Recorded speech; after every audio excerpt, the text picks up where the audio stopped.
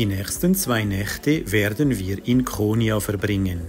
Hier möchten wir gerne die Stadt etwas anschauen und einen Ausflug nach Çatal Höyük machen.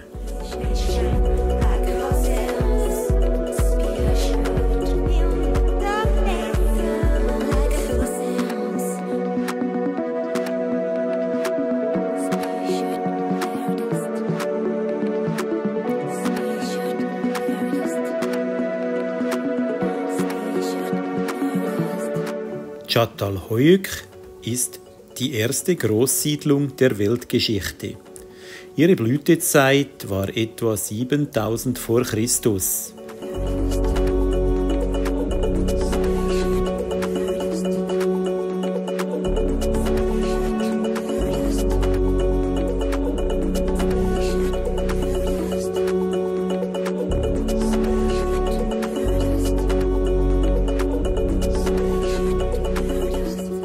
Hier wohnten mehrere tausend Einwohner.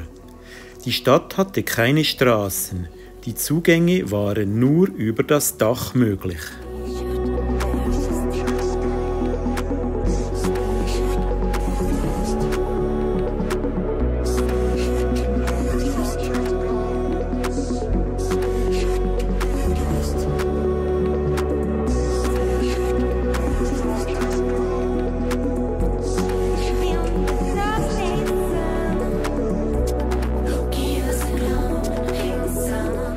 Leider war Konya total überlaufen mit Touristen. So haben wir die Stadtbesichtigung vertagt auf einen anderen Monat. Am Abend gehen wir in den nahegelegenen Lunapark, der wunderschön ist.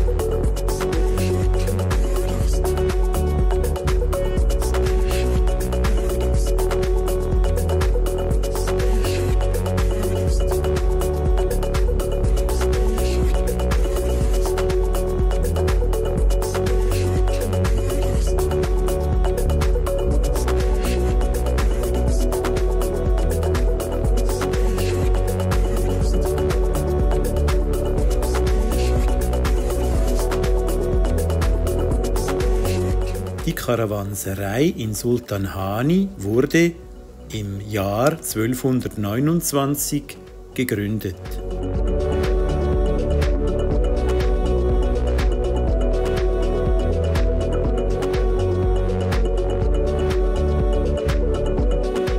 Es ist eine der am besten erhaltenen Karawansereien der Türkei.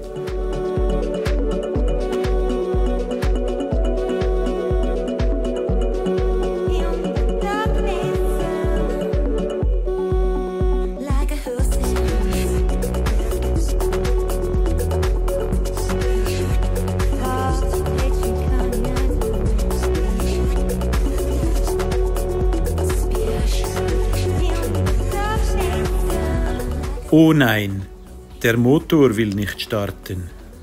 Wie es sich nachher herausstellen wird, hat eine Zelle der Batterie keine Spannung mehr.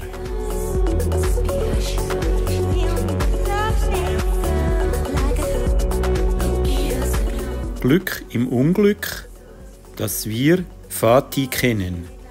Er hat uns schon letztes Jahr bei den Radlagern vom Wohnwagen sehr gut geholfen. Für seine nette und sehr kompetente Hilfe sind wir ihm sehr dankbar.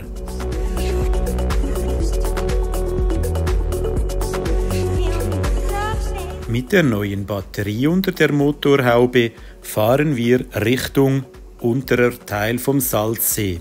Dort gibt es einen schönen Aussichtsturm, wo man Flamingos beobachten kann.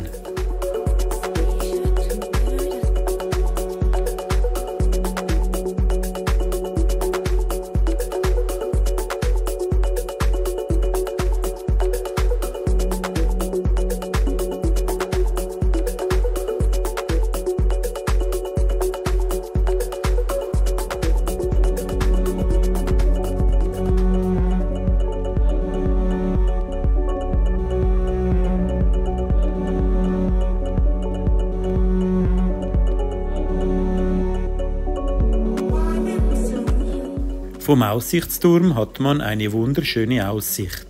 Flamingos sehen wir hier allerdings keine.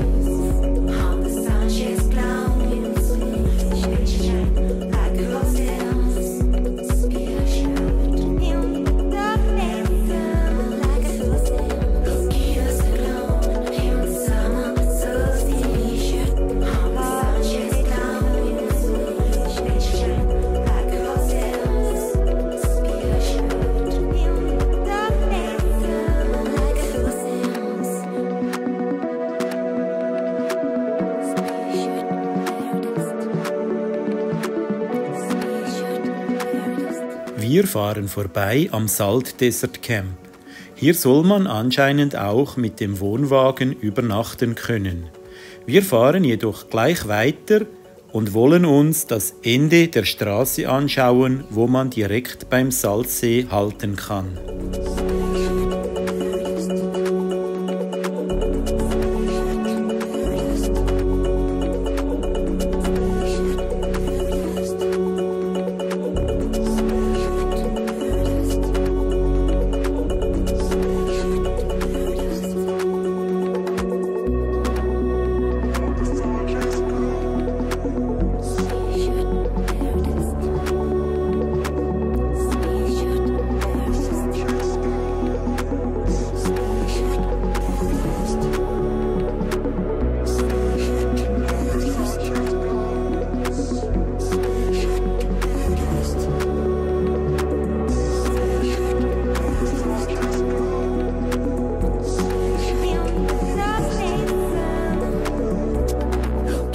Nun müssen wir wieder zurück auf den Campingplatz, denn morgen soll es nach Kappadokien weitergehen.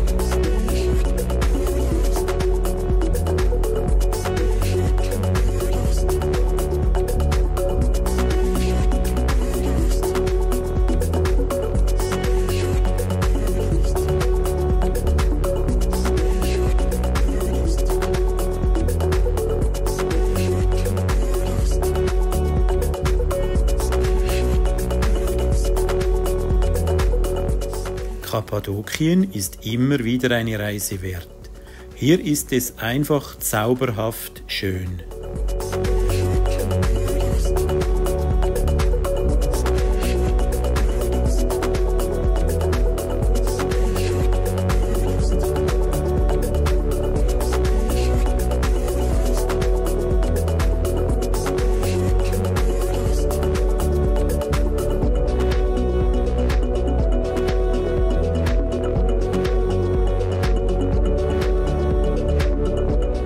Unser Stellplatz hat eine einmalig schöne Lage. Wir können die Heißluftballone aus nächster Nähe sehen.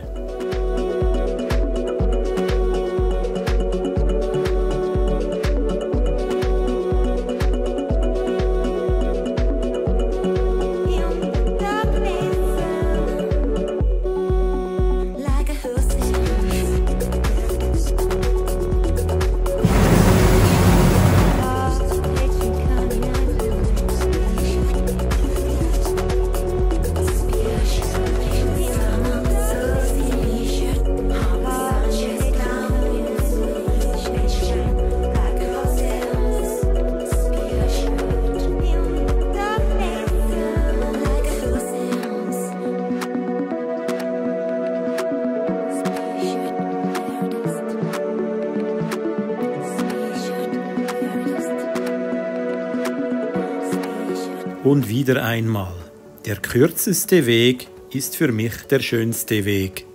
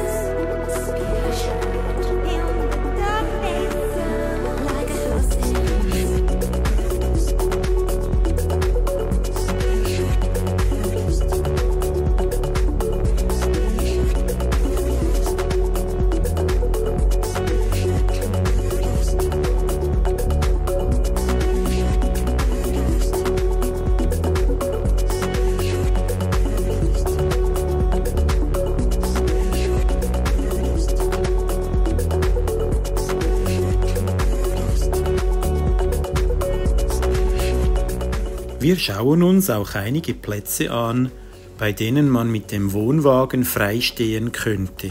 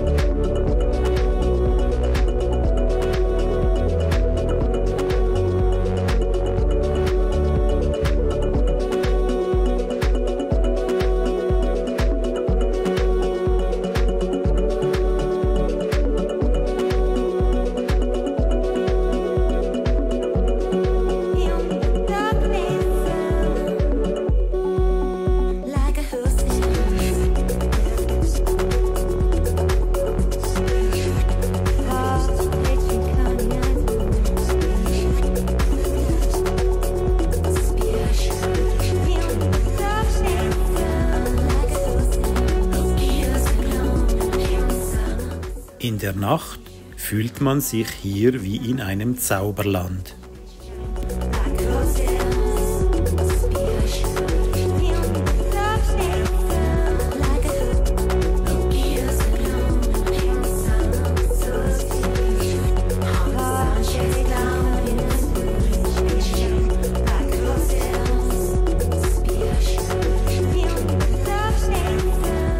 Eine super Idee. Das habe ich noch nie gesehen. Eine Waschmaschinentrommel als Grillplatz benutzen.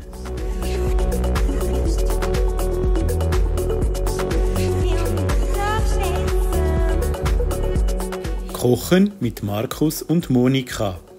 Heute gibt es Hähnchen Stroganoff nach Markus' Art.